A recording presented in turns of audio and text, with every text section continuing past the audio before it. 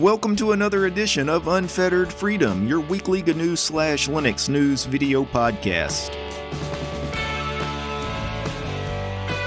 Packing so much freedom into each episode, it ought to be illegal. There's so much freedom packed into this podcast that simply by listening to this podcast, your neckbeard will grow long and your social interactions will become difficult.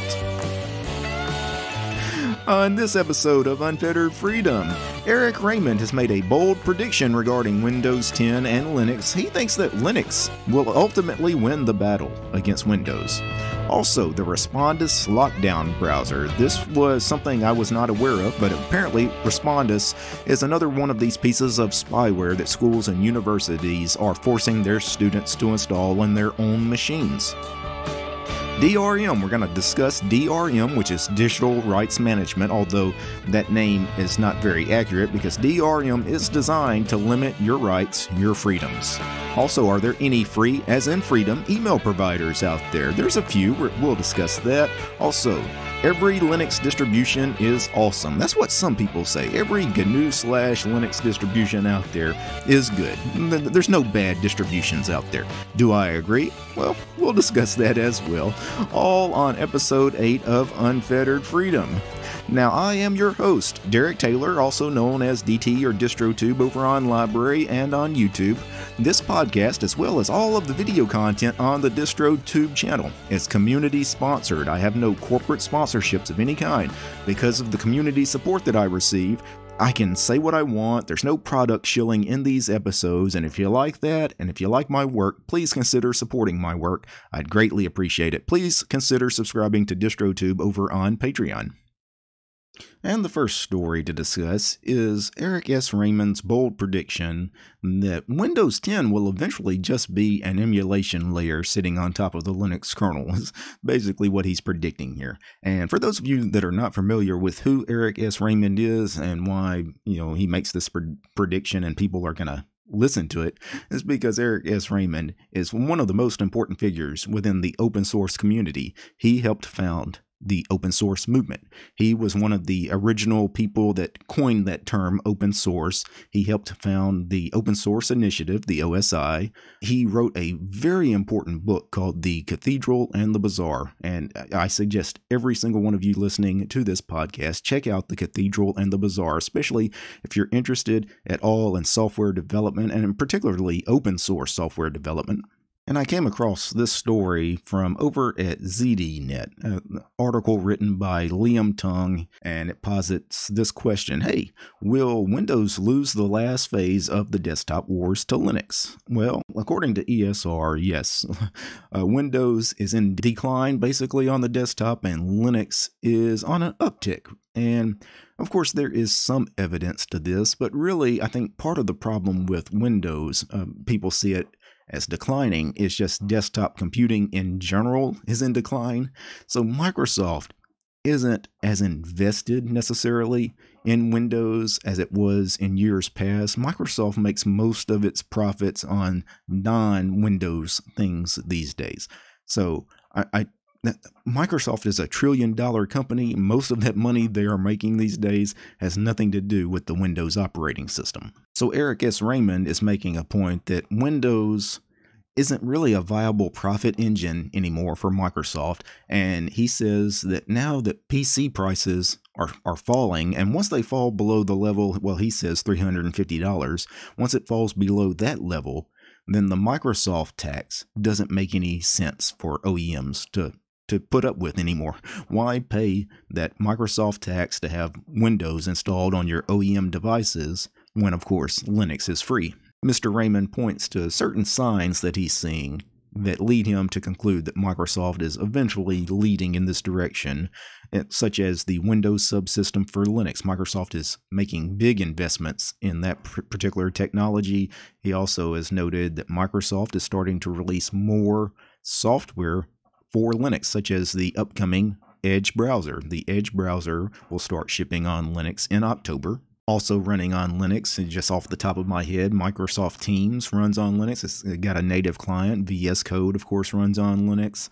Skype runs on Linux, although to be fair, Skype has had a Linux client for many, many years, long before Microsoft was really interested in open source and Linux anyway, so forget about Skype, but Teams, VS Code, and Edge are all kind of recent things that we're just now getting on Linux, in the last few months or the last year or two. And Mr. Raymond points out that, Microsoft developers are actually contributing to the Linux kernel. And apparently the Microsoft employees are working well with the kernel team. Of course, Microsoft is a platinum member of the Linux Foundation. Of course, a lot of that work that goes into the Linux kernel as far as the commits from the Microsoft development team, those are, of course, to help improve the Windows subsystem for Linux. Eventually, Microsoft wants to be able to use the Windows subsystem for Linux to run Linux graphical applications, GUI applications. And it's also very important things like Proton and Wine as far as gaming. So many Windows games actually run in this emulation layer, if you will, on top of Linux, running things like Wine containers and Proton. And it's becoming almost to the point where very soon it could be possible to run any Windows program on Linux, where no longer does Microsoft even need its operating system. It can just make the software it needs to make, but it can just be run on Linux. And that could be the direction that Microsoft will eventually head. I don't know. I don't know if Microsoft would be willing to give up that control, because having your own operating system, having control of your own kernel, obviously, Microsoft is a different Microsoft as far as they are contributing to open source software a lot more these days. But there's probably stuff in the NT kernel, the Windows kernel, that Microsoft wants there. It's not freedom respecting, it's not privacy respecting stuff. And I'm not sure they would ever want to get away from that and just move to something based on the Linux kernel. I don't see that happening, at least not right now. Maybe 10 years down the road, maybe they will eventually arrive to that decision, but right now, I don't know. The Microsoft guys have to convince me a lot more that they're actually interested in open source as far as the principles of open source, not just the fact that open source can make them some money. Speaking of money, Eric S. Raymond does mention that it would save Microsoft so much money if they would quit working on their own kernel and their own operating system. Why spend billions developing your own thing when you can just freeload off of the community? Let the community that's already working on the Linux kernel do their thing. You contribute what you need to contribute to the Linux kernel and just use Linux. Now, whether Eric is right about his predictions or not, one of the things that bothers me about the possibility that this could happen is that if we ever get to that point where Microsoft is using the Linux kernel for all of its stuff, and Microsoft already has a large role in the Linux Foundation, and Microsoft, if they go in this direction, will have their hands even more just all over Linux, and will they potentially corrupt what up until now I think has been a rather pure and noble thing, the Linux kernel, and of course our GNU/Linux distributions. How will that affect Linux going forward if Microsoft, which is the dominant operating system, with Windows, and now all of those Windows programs, which are mostly proprietary programs, now they're all running on top of the kernel, the Linux kernel. How will that affect, again, our ecosystem, the Linux ecosystem? I don't know if it would be a positive or a negative, but it is something that concerns me. And the second story I want to discuss, it's not really a news story necessarily, but I was contacted by a viewer of my channel, and he asked me to take a look at the Respondus lockdown browser because he's been forced to use it at his school or university. And it's really disturbing because Respondus is yet another one of these programs that is designed to combat cheating. So many people now have to go to school remotely, and it's one of these pieces of software that tracks everything you do, all your key presses, and it's listening through the microphone and watching you through the camera, and all of this is designed to combat cheating. But okay, I agree, you don't want students to cheat, but at the end of the day, if the choice is between letting some of your students that want to cheat, or invading all of your students' privacy, let the students that cheat. I mean, it seems like an easy decision. I can't believe, especially at the university level, which all of these university professors, most of them are going to have a master's degree, at least usually a doctorate. They should be well-educated people. I don't understand how they can, in good faith, tell the students of their classes to install this proprietary garbage spyware on their machines, forcing them to install this spyware on their home computers and their home laptops. So obviously, I've never used this particular piece of software. I would never install it on any of my machines. And typically, these pieces of spyware don't have Linux versions. That's another thing with things like ProctorU and Respondus. It's typically you have to install these on a Windows machine, maybe Windows or Mac. But Linux is never an option. So that's another thing. You know, if I have no machine that runs the operating systems that support Respondus, now I have to go install something like Microsoft Windows, something that maybe I object to morally, or maybe financially I just can't afford a copy of Microsoft Windows. I damn sure can't go afford a new MacBook, you know, typically if I'm a broke college student, just to install the Respondus spyware. So just briefly looking at the Respondus homepage, how Lockdown works, the Respondus Lockdown browser. It works by displaying everything full screen. Nothing can be minimized, and that's because it's monitoring what's going on the screen. Everything on the screen, I guess, probably has to be able to be viewed remotely in some way. It looks like it prevents access to certain kinds of applications, so instant messaging, you know, chat applications, virtual machines. Also, you can't use a VM. That's another reason why a Linux user can't use this, because even if I wanted to, I couldn't install Windows in a VM and then run Respondus in a VM. It will detect the VM and assume you're cheating. You can't use remote desktops. Printing and screen capture are disabled. Copying and pasting, it looks like, is also disabled. Right-click menu options, you know, typically on most desktop environments, you know, including the desktop environments in Windows and Mac, you know, you have a right-click menu usually that gives you some options. A lot of those options are disabled. Any of the ones that you could use potentially for cheating, probably things like copy, paste, print, things like that.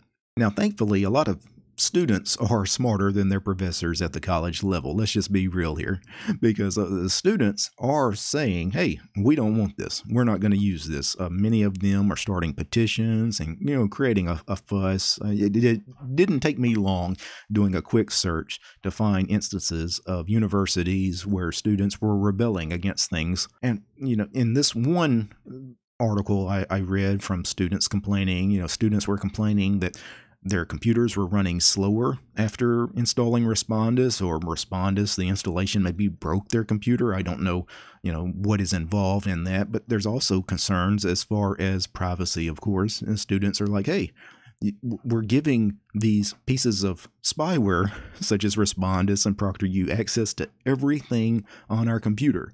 Every piece of data on our computer, all user data and everything. You know, there's personal stuff on my personal computer that nobody should have access to. Not Respondus, the makers of that software, and not the system administrators, and not your school administrators as well. And they're absolutely right. This is a complete violation of your right to privacy, for one thing. I know not everybody, of course, has a right to privacy, you know, depending on the laws of your nation, but certainly here in the U.S., and this is widespread. Almost every university in the U.S. is using things like this, these anti-cheating spyware things like Respondus and ProctorU and other programs like that. You know, in response to this, I would say, you know, I don't want to be controversial with this statement, but I am 100% serious. I would tell students right now, especially because of the COVID pandemic, if you can't go and have an in-person lecture, you know, at your university, if you can't actually be in a classroom and get one-on-one training from a professor, just don't go to university this semester, or take a year off, or maybe don't go back at all, because college degrees, quite frankly, aren't what they used to be. You're not likely to get the job you want, and typically you're going to come out of it tens of thousands of dollars in debt anyway. And at the same time, now you're having to give up so much freedom. You know, morally, I would be against a lot of this stuff. It's just not worth it anymore to attend university. Maybe in a few years, once the world kind of corrects itself. A lot of times, these kinds of things, we push things so far in one direction, but they'll eventually correct themselves at some point. But right now, if I were a student, if I were a college student right now, unless I was very close to graduating, if I was a first or second year student, yeah, I'd probably just take some time off, take a semester or two off, and see where things are maybe in 2022. And our third story is about DRM. DRM stands for Digital Rights Management, but that is really a horrible name. It's not about defending anybody's rights. It's actually designed to limit you, the user, your rights. And one of the things that I came across the other day was a post over on Reddit. And that Reddit post is titled, "A False Way to View DRM Protected Netflix Streams?" They're asking, hey, is there a free and open source way to view DRM protected streams on Netflix? So I'm assuming he has a Netflix account, but he doesn't like DRM. He doesn't want to necessarily watch that content by having to log in with his user credentials and all of that on a Netflix account. Hey, can he just stream it in something like MPV? And the short answer to that is no, you can't. You can't really get around DRM. There's no way to circumvent the DRM protections on things like Netflix and Hulu and all of that. Unfortunately, you really only have two options with DRM streams. What I would suggest doing is don't sign up for a Netflix account and maybe look for alternative ways of getting that content. Now, I don't want to suggest anything that could be illegal in your locality, but obviously there's websites out there where you can go and find those TV shows and movies and music that you like, and you can circumvent having to use services like Netflix and Hulu and things like that. Now, I don't want to promote piracy because piracy, again, is illegal in a lot of places in the world. But, from a moral perspective, if you think that DRM is immoral and you also think that piracy is immoral, then you kind of have to figure out, hey, what's the lesser of two evils and make your own choices on that.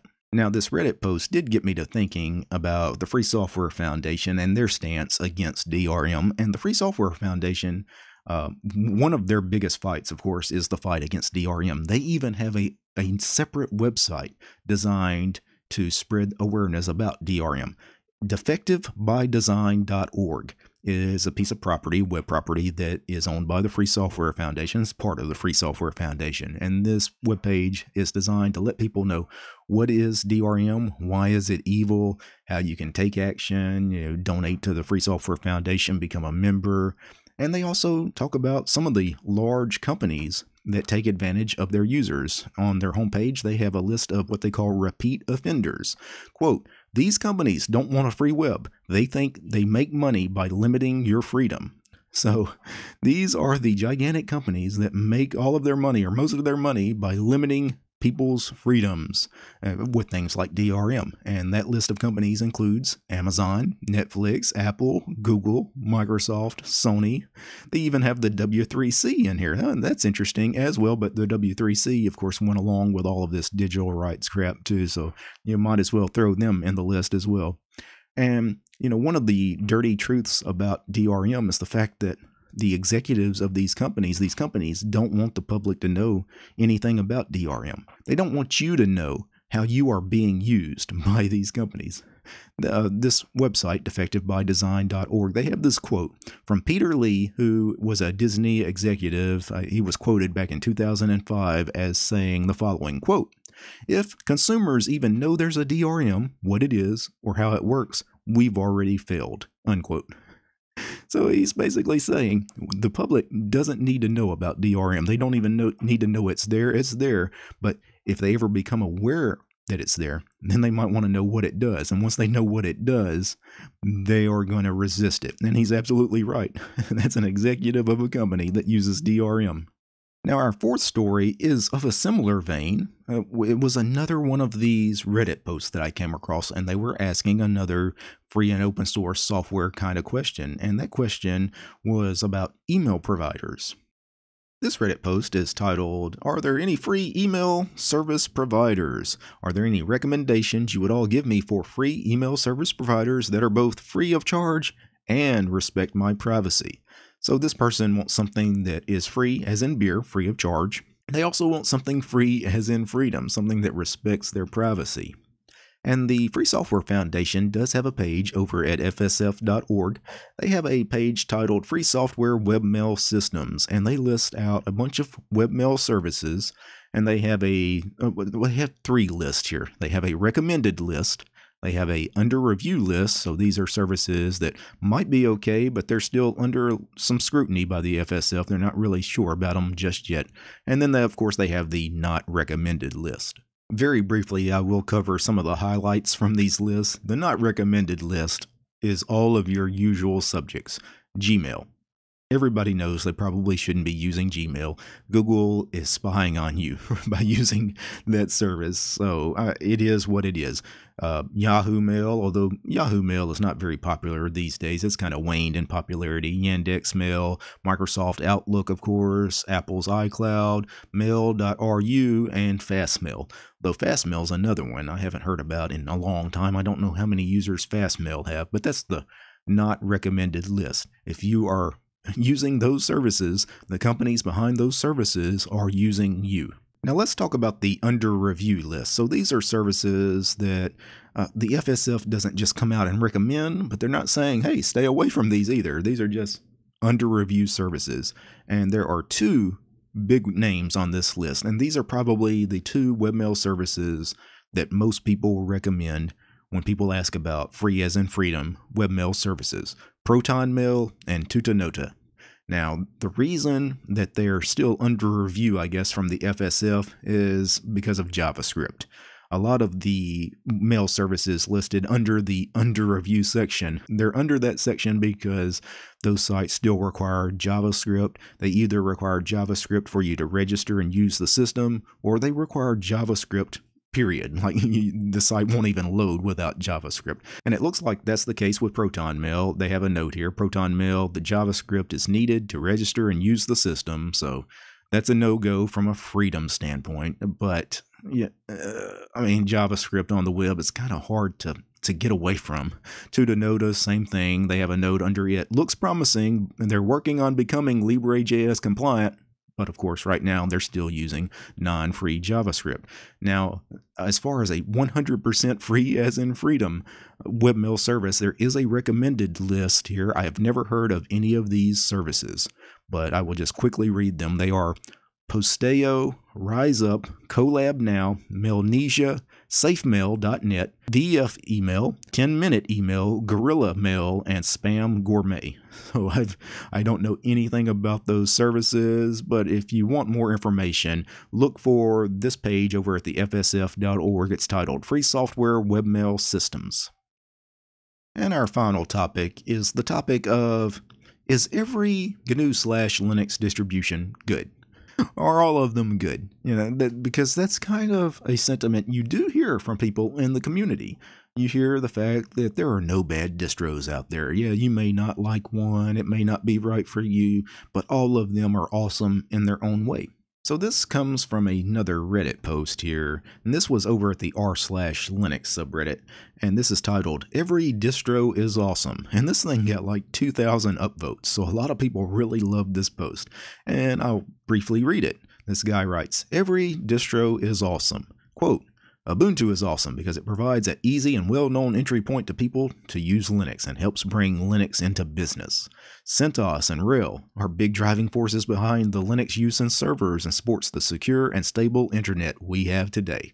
Manjaro and Pop! OS provide good platforms for the first-time Linux user at home and helped Linux gaming adoption and support. Arch provides incredible community resources like the Arch Wiki and allows people to start tinkering with Linux in deeper ways without having a huge barrier to entry. Gentoo provides an incredible platform on which users can build what they want from the ground up and provides fantastic in-depth community resources in the process. And all the other distros that I can't sit here and spend 2 hours naming are all awesome and collective communities that do amazing work. Use the distro you want and have fun. All right. So that's a nice post. I can see why that got 2,000 upvotes. It's a very utopian look at the Linux ecoscape, right? The ecosystem out there as far as all the distributions we have. They're all amazing. They all do their own thing. Now, do I agree with that? I agree with what he put in this post. He or she, I'm not exactly sure, but Ubuntu is awesome because it does this. It's easy. It helps bring new people to Linux. Yeah, great. Yeah, absolutely agree. CentOS and Rail are big in servers and business. And okay, great. Manjaro and Pop! OS, they're great because of gaming adoption, all the stuff they do for Steam integration and things. Oh, I agree. Arch has the wiki. Yeah, you're right. I guess that's Arch's contribution. I might have went into a little more detail with Arch other than, hey, Arch has the wiki. Oh, and then Gentoo, you build it from the ground up. Yeah, I agree. And they're all awesome because of that. But the one thing I will say about his list is these are all big distributions and like main distributions. Like if you were building a tree of Linux distributions, these are some of the major branches off of that tree. So things like Ubuntu and Red Hat and Arch and Gentoo especially, they're major branches of the Linux tree. Now CentOS is based on Rail, Manjaro's based on Arch, but even those, Manjaro does a lot of things differently from Arch. It's, based on Arch, it uses the same repositories, but it does a lot of things differently than Arch. So they're doing their own thing. And I think that's what he's getting at with the distributions he just named here. Not every Linux distribution is like that, though. There are a lot of distributions out there that are not unique in any way. They are simply, I forked a distribution, I changed the GTK theme and the icon theme, put a nice wallpaper on it, but they're not necessarily doing anything unique. And that's always been my complaint. I agree. Most Linux distributions are awesome as far as I can get all of them installed and I can pretty much run any Linux distribution I want to run. If I'm being honest, they're all pretty good. It's rare I come across one that doesn't install correctly, or after you get it installed correctly, it just doesn't work right. That's rare. It's rare you find one of those that's just broken. I can think about, the early days of my YouTube channel. I remember, doing so many distro reviews, especially in that first year. I probably reviewed like 200 different Linux distributions over the history of my YouTube channel.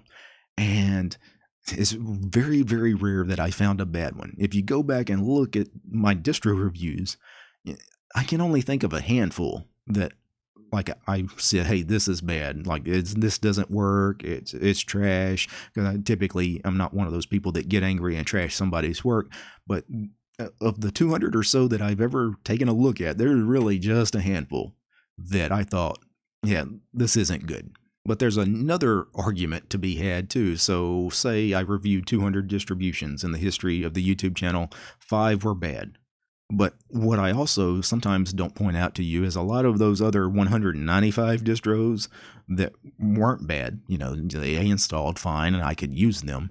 But a lot of those 195 distributions are not unique in any way. They don't really serve a purpose.